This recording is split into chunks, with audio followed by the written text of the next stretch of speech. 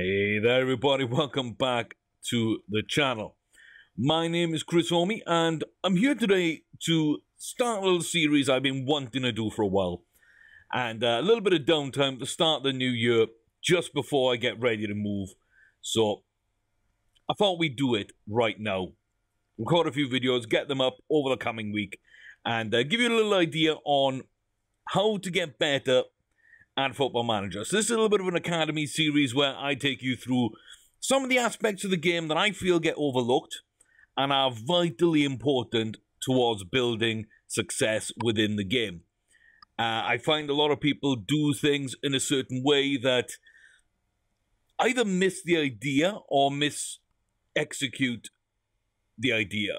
So, without trying to sound sort of too high-horsed or heavy-handed about it, I'm here to teach you what I do and why it works.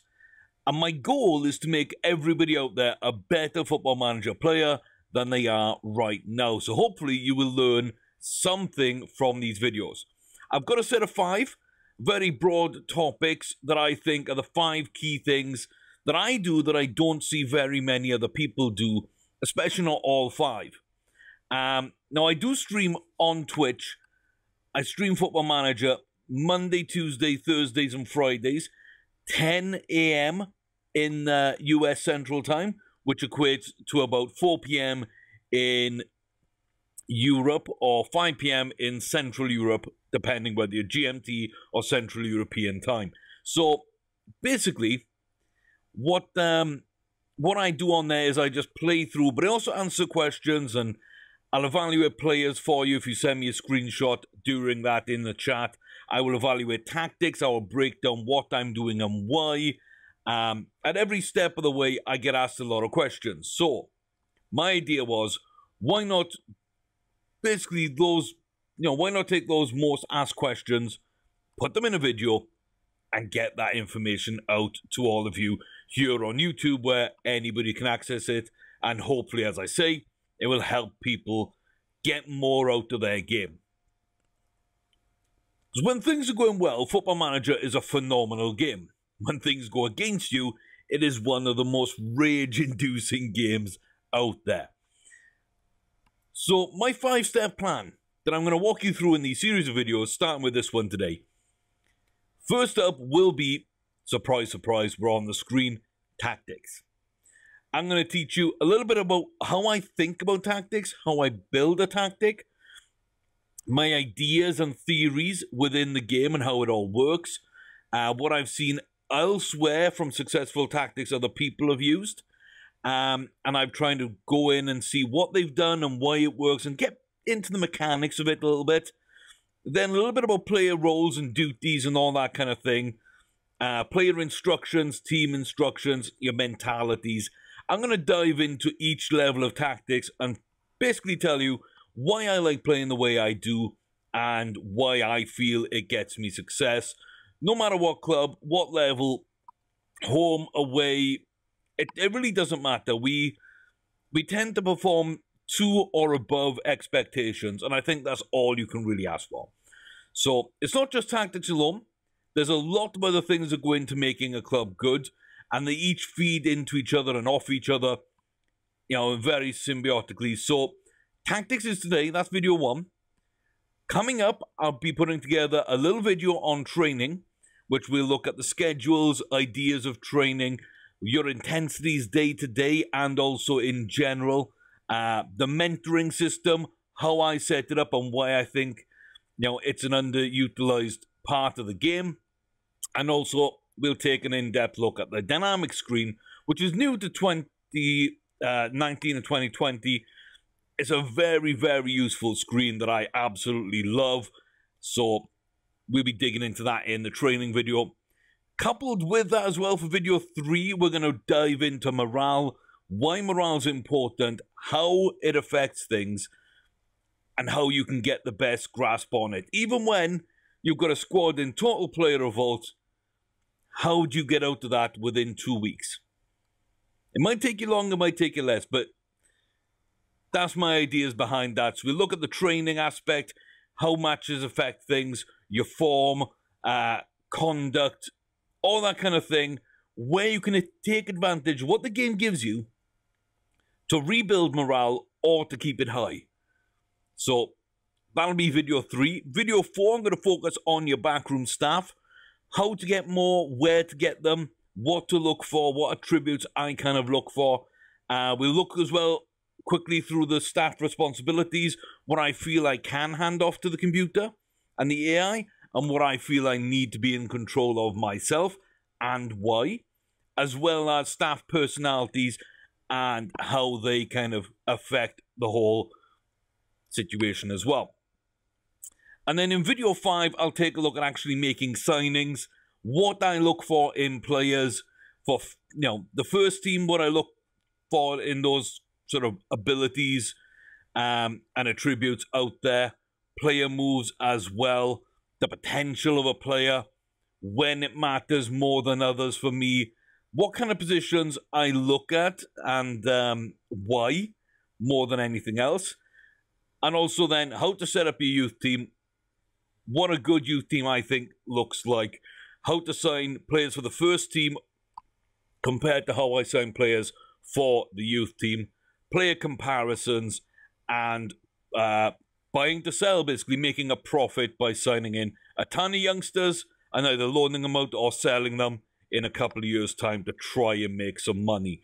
So all that will be wrapped up in a signings video. That will be the last in our 5 sort of topic series. If there's anything else you guys out there and you gals out there can think of, get in touch. Hit me up in the comment section below on Twitter at ChrisHormy, or if you see me live on Twitch, as I say, twitch.tv/ChrisHormy, you can always jump in and ask me there. So, with that being said, let's jump into this tactics video. We're going to try and keep these brief. This would be a little bit longer, probably, because it's a big topic I really, really see a lot of people ignoring. They either just go default tactics or they download someone else's. Very few people dive in to the tactics system and get a team playing the way they want them to play. That's my goal today. So, for this video, we will be looking at my RB Leipzig save, or Leipzig, depending how you want to say it. I can never remember which way is the correct way. It's the Red Bull team in Germany. It's kind of hated by a lot of traditional football fans, not just in Germany, but around the world, but especially in Germany, for this corporation coming in, buying up a section of clubs, and basically using them as feeder clubs into each other.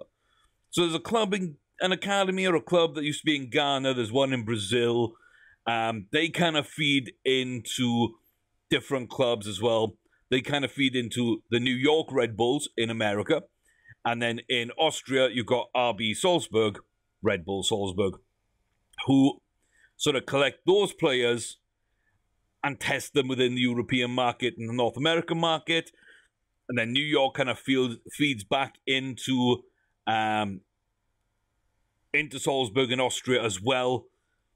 And then that gets pushed then into Leipzig, which is the kind of end destination. Now, the reason why I chose this club is because I thought it'd be kind of fun to see if I could piggyback off that a little bit and do some stuff. Prize money in Germany is really high. You got Bayern Munich, Borussia Dortmund. Then you got some decent clubs around you, but you're up there with them. You're sort of top 6 club, and it doesn't take much to really start becoming the best club in Germany, and from there, the world. So, that was the idea. That was why. That's the club we're using. We're in Season 3, just about to kick off Season 3 of our Twitch save. And things are going well, so I want to walk you through the tactic that I've actually got here. So, it's a 4-3-1-2. You can see that that's the defenders. We've got 4 of them. We've got 3 midfielders. We've got the 1 attacking midfielder and the 2 strikers. So, that's what the 4-3-1-2. We're not playing with wingers, so it's a narrow formation. And I like playing attacking football. So, what I've done is change this a lot in 3 years. We started by playing with wingers. I dropped those back in. I was playing with a defensive midfielder. I swapped that out now for an attacking mid. We did have 2 attacking mids. One of them's now gone up to make it 2 up front. There's been a lot of evolutions of this tactic, and you will find that. You will find that your needs, your wishes will change over time. Don't worry. As long as you know the basics of the tactic system, you will be able to do the changes you want as and when you need to. So for me, in this current iteration, I think this is a really nice tactic. It's condensed in defense, it closes down space really well, and it counter-attacks like a dream. If we've got the ball, we're going to flood past you, and you're not going to be able to stop us. When you've got the ball, we're very compact, very defensive, very well set up. So I think that's a key aspect. What your team looks like in attack, what it looks like in defense, and the transitions in between. So we've got our formation. I've picked my roles and duties. We'll have a look at those in a little bit as well. But for now, I'm going to load my tactic another couple of times here.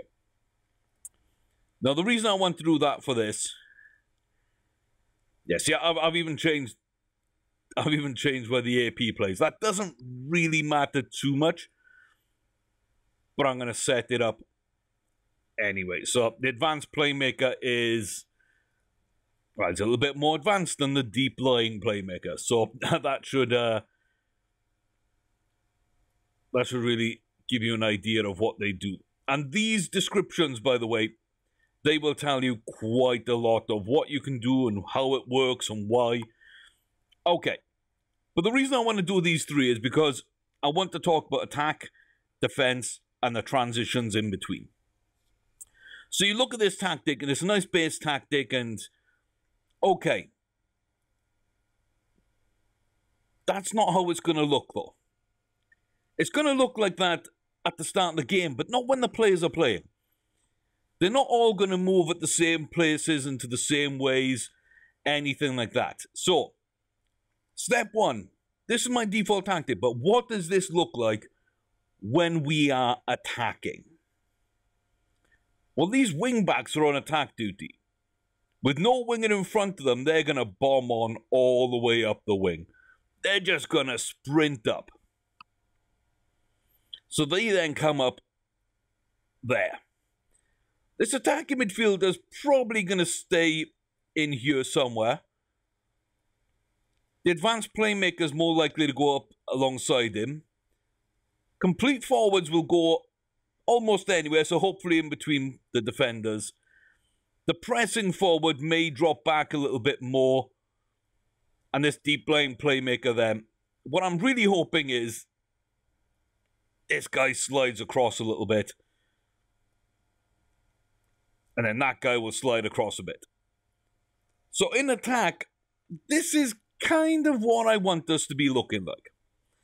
Now, we may not be this symmetrical, but it doesn't really matter. What we are showing, though, is we got players outside the box to take long shots and to recycle possession. We got players here, in case it gets cleared, to go get the ball out wide and try and recycle that back up the wings. We got players here at the back who can step up for any counterattacks and do some stuff, and a goalkeeper who's willing to clean up at the back. But balls in from wide, balls in the box are going to be met by my 2 strikers. Anything outside the area or recycling possession is going to be the midfielders. So you can see, in attack, we're quite attacking. Well, that's fine. But now, how do we look like in defense? Well, these guys will be sitting back. None of these players will change. This is their default defensive setting.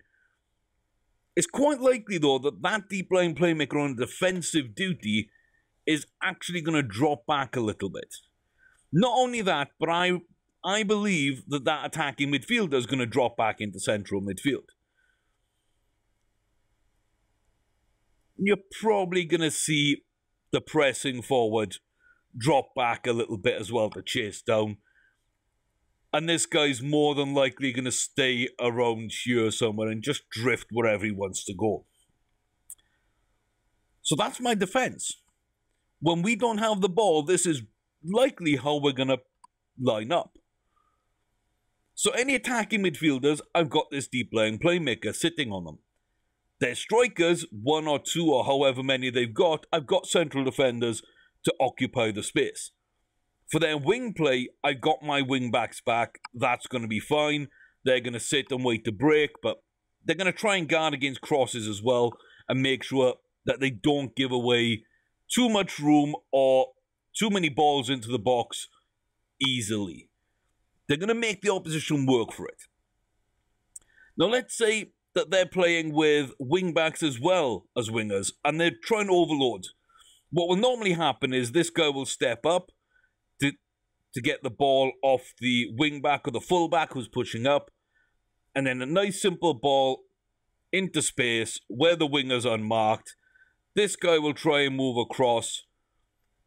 There might be a strike, maybe 2 strikers or an attacking midfielder will run in from deep, and this deep line playmaker won't pick them up. There'll be a player at the far post occupying this defender. You'll get a lot of space for their players to score. So one thing I really want to try and do is make sure that these guys are also picking up the opposition fullbacks or wingbacks. So even though it's not what they're there for, and a Carolero role would be much better with it, you can pause to read that and figure out why, but it goes side to side instead of up and down.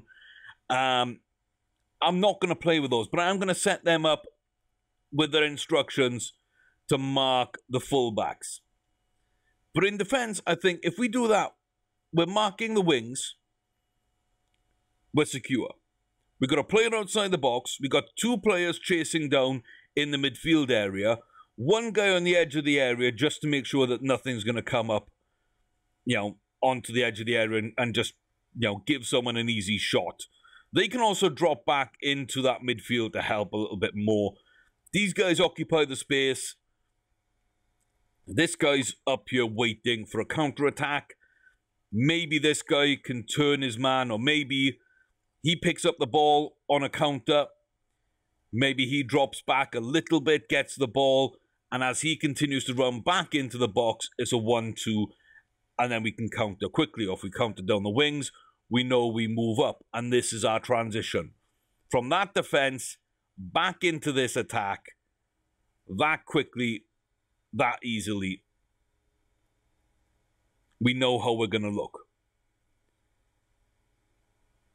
And if we transition from here to defense, these guys are going to have to do a lot of running. To cover for them, marking people, these guys might end up here or here. I'm not really sure. He's going to drop back. He's probably going to drop back more to the wing.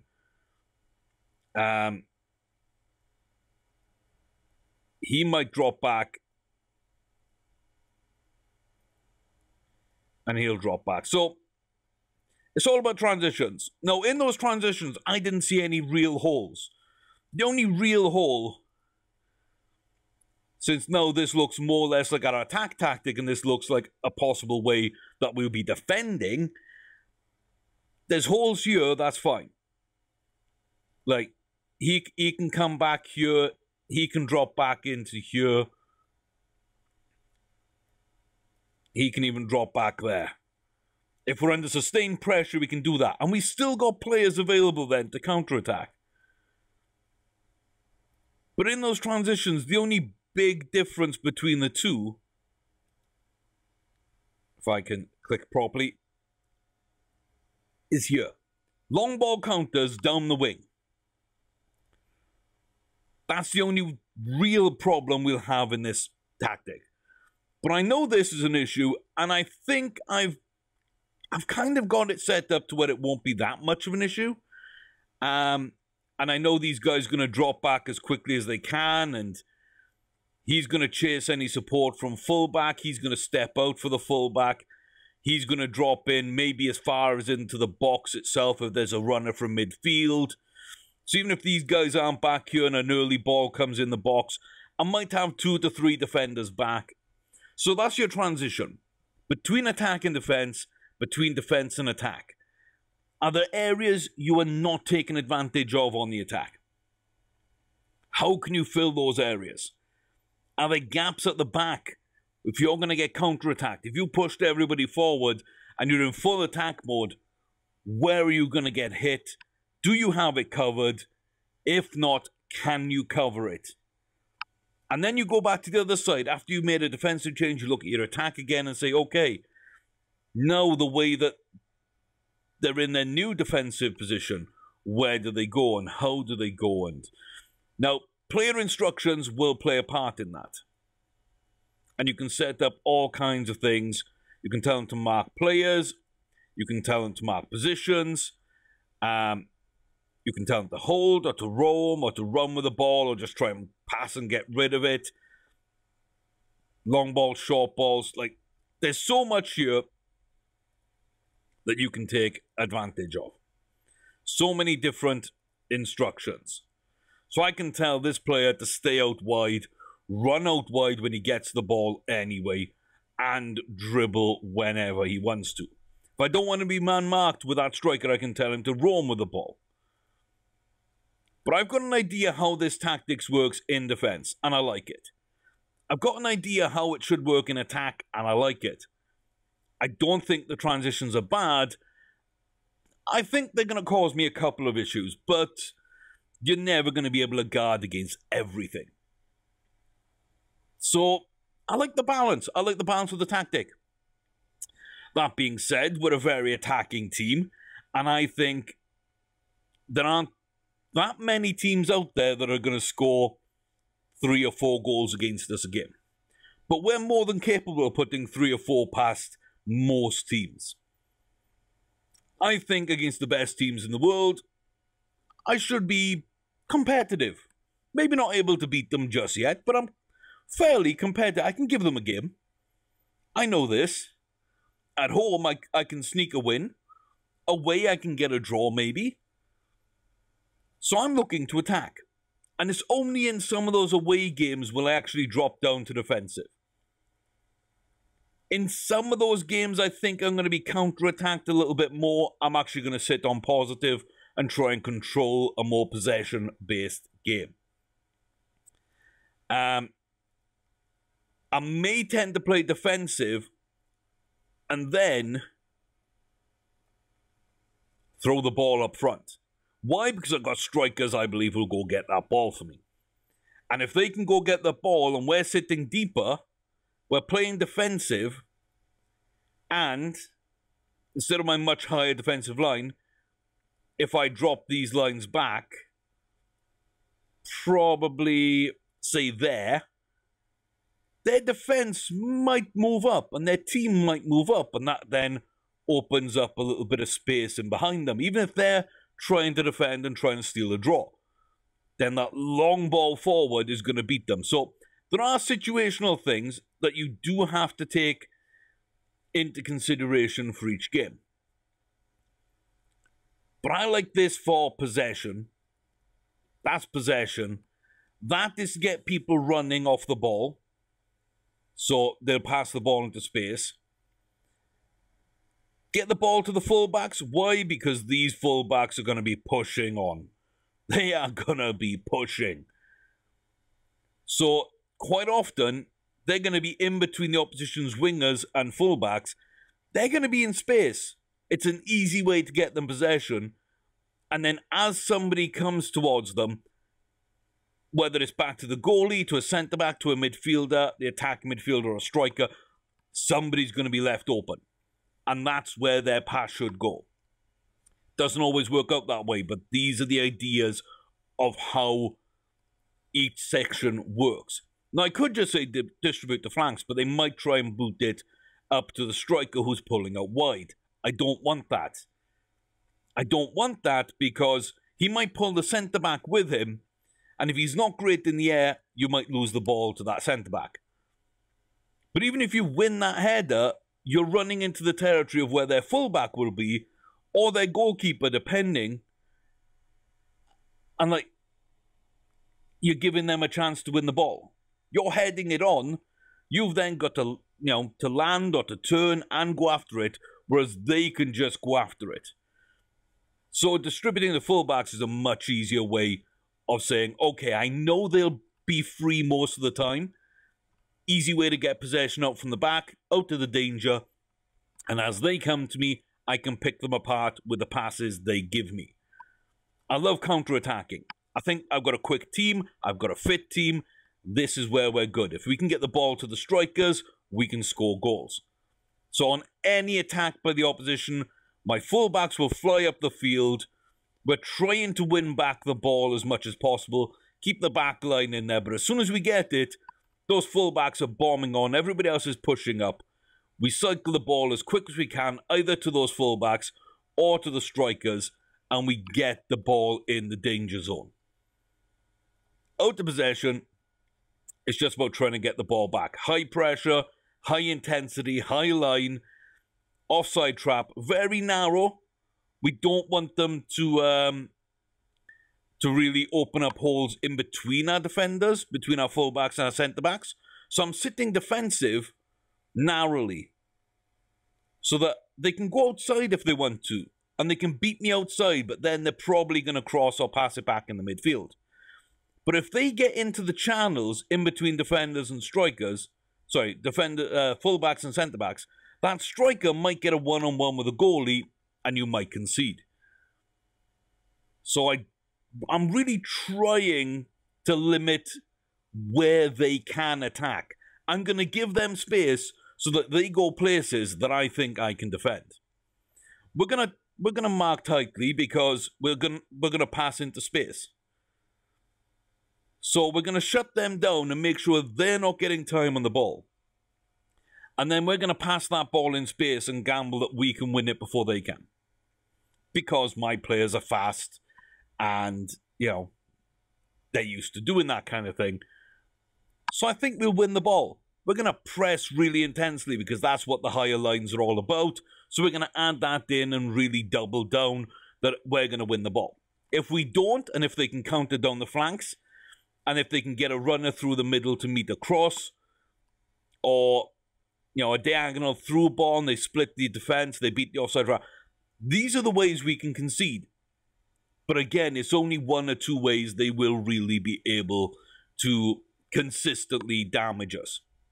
And if they do, I'm dropping my lines back. And I'm going more long ball. And I'm not trying to play full throttle. And we're also getting stuck in, which I don't like getting stuck in. I don't like staying on feet. But it really does complement everything else we're doing. It does mean we get a lot of yellow cards. Not that many red cards, but a lot of yellow cards. But I've got a deep squad. I've got 2 players I think I can challenge for the league with at every position. I've got a great first 11. And I think if I played my second 11 every game, I'm a top 3 club. So I'm not going to worry too much about players getting banned because I do try and train them pretty heavily. We don't get too many injuries, so they're playing a lot of game time. They're going to need rest. And I do give them rest throughout the season.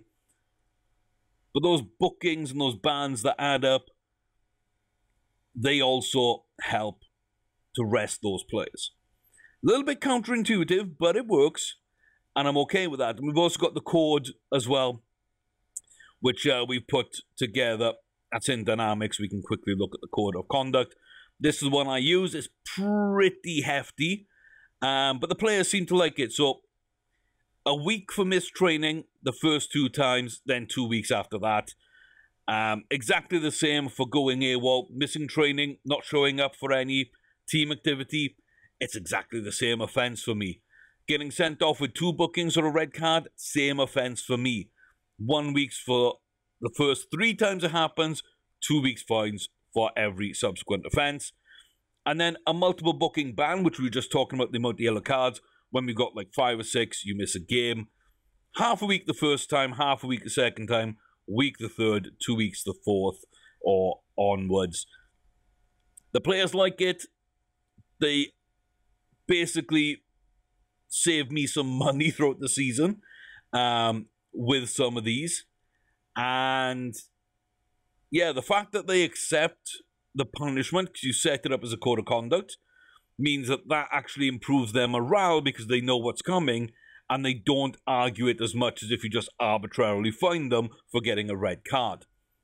So I think this works really well, and it ties into that idea of being allowed to really go after the opposition. Now, that being said, this will give you some injuries. Not big injuries maybe, but they will give some injuries. The intensity will tire your players out. You've got to be resting your players after every game. And training will help with that. But I do have a rule of basically selecting all my players that played in that game, or I sort by basically the condition. And let's say I just played a game. I'd probably only do those 3. But I could do everybody under 100% if I've got a few days and some players are really tired. So I've got 3 days to my next game. You can see the next game's today. But after this, I think I'm free for a little while. Yeah, 7 days. So at most of those 7 days, I might rest people 2 days. If it was only 3 days, I'd rest for 1. But then I would just select those players that are tired, training, right click, training, rest, and give them a day off. So I'm mitigating the fact of a high intensity. I'm not worried about the bookings that are going to come. It's going to win me the ball back. It's going to win me the ball back higher up the field because we're playing higher up the field. If they do have a good attack and it comes back to the goalie or something, we've got a way to get out of it with that fullback distribution to midfield, and we can absolutely kill them up front. But we're not trying too hard. We're willing to recycle, but if we can get that ball one-on-one with a striker on a defender, we're going to do it and trust our strikers. If not, we're going to set up for possession around the box, those wing-backs in position to deliver balls into the box, and we're just going to know that our pressure is probably going to tell. And if not, their counter-attack isn't going to be as deadly. So we know what we look like in attack. We know how we defend. We are okay with the transitions. We like the way our team is set up to play. And we know that we're filtering their attacks into certain areas of the field that we don't think are too dangerous. We're taking away the highly dangerous stuff and leaving them stuff they've got to be good to take advantage of. So there's all of that in there in a basic tactic. It's a lot to think about. It's a lot to think about, but when you do it, it's got great success. Great success. The other thing is to make sure you've got your players set up in the right roles.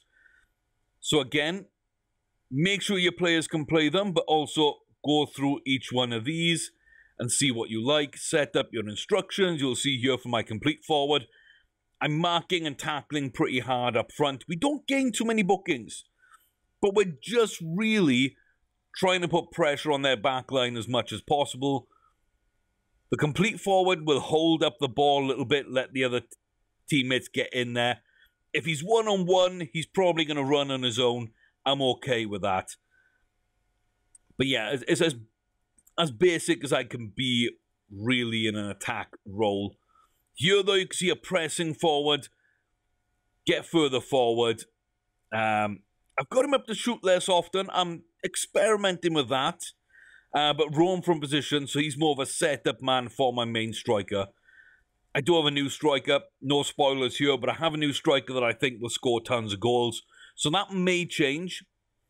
And again, you see here, cross more often from the byline, so try and get forward to cross. Dribble more, run wide with the ball, get further forward. We're really making our wing-backs into our wingers. So wingerless formation, but the wing-backs play that role. As part of this, I would go into training and into the units and you can see a little bit here, I've got everybody set up to play their way. So they're all playing these roles and duties that we've set up. Now, the good thing about that is they're training those positions. They're going to know how to do things. They're going to be in, the best possible situation when they play. Yeah, I really, really think you should go in there and handle those sets of trainings yourself. We will look at that in the training video as well. But that's tactics. That's tactics. I've got some experimental tactics that I've downloaded from other people and some that I've made myself just to see how they work and why they work. I really want to play with Volantes again. Segundo Volante is a phenomenal tactic. The Volantes. But yeah, I got my own versions of it. And then I got old tactics from my own saves that have got all kind of different stuff. Then I got one from my friend Scooter and one from my friend Smokey, who I'm testing out their tactics to see how well they do with this team, or I was last season. And I've got an old version of the tactic and the new version of the tactic that I'm using. So last season, so the first half of last season, the second half of last season, what we're carrying over into this year. So I have what it takes to make this tactic work because I've got the idea. At every sense, it makes, every step, it makes sense. We've got the players training those positions. We've got the roles and duties set up in a way that makes sense. We've got our opposition instructions as well. If we look at those very quickly. Set up to tightly mark any wide players or strikers.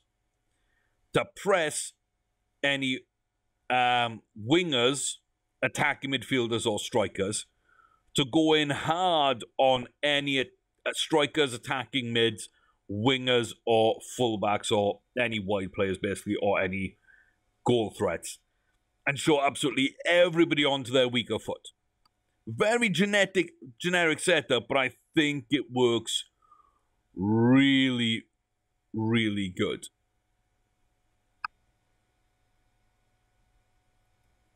So it's about a 7-minute intro onto the series. A little breakdown of what each things will be. And about 30 minutes of tactics there where I think I've given you something to at least think about. At this stage, maybe not ready to dive into this level, but the reason I'm playing wingerless is because I've had a few wingers play badly. I did try this before and it didn't work with a wingerless formation, a very narrow formation. So I've tried it again to prove to myself that it can work. And because I've set it up in such a way that we've got false wingers, it really does work quite well. So it also means as well, buying players is really simple. I'm looking for goalkeepers, left backs, right backs, centre backs, centre mids, and attacking mids, and strikers. I'm not looking for right or left wingers. I'm not now looking for defensive midfielders. I'm not looking for left or right midfielders. I've got a handful of positions to make up here. And if you look at my actual squad here, you can see, and this is my first team, this is my youth team. But I've got goalkeepers. Then I got some right backs. I got a ton of centre backs and some left backs. Then I got a ton of midfielders who can play in a variety of positions. But I can sign 5 centre mids and know that I'll play most of them in a rotation. If you're playing a 2-man midfield, you can't do that. If you're playing with wingers, you're probably going to have 2 wingers that play every game for you, a couple of backups, maybe some youngsters. But for 2 spots, you're probably going to have 4 players. 2 starters, 2 backups. For these 3, I can get away with 5 players. It's an extra position and only 1 extra player in the squad. And if I got attacking midfielders that can play centre midfield, now I can even reduce that to a smaller squad. So people aren't being left out, they're not getting unhappy. They can cover for each other. You've got very versatile players that can play different positions. It just works really quickly and easily. Means you don't have to scout those wingers or wide players. I think that works really, really well for me. So yeah, I would implore people to take a look at that. But any questions, hit me up in the comment section below. Anything that you want sort of explained further. Anything you disagree with that you think I haven't thought of or overlooked, jump in and let me know on that as well. But until next time, this is step 1 in our academy process here with Rasenball Sport Leipzig, or RB Leipzig, Red Bull Leipzig. Yeah. Hope you enjoyed it. Hope you come back for more. Next one up's training. I think that's quite important as well. And then a look, as I say, onto the morale system, your staff hirings, and then your players as well. Who to buy and why, and who not to buy and why. Some big names in that second category. So we'll get there, but I think setting up your tactics should be pretty much the first thing you do because it dictates nearly everything else. So hey, I'll see you next time. Thank you very much for watching. I appreciate it. As I say, any questions, comments, suggestions, comment section below. @ChrisOrmy on Twitter. I'll see you next time. Till then, take care of yourselves.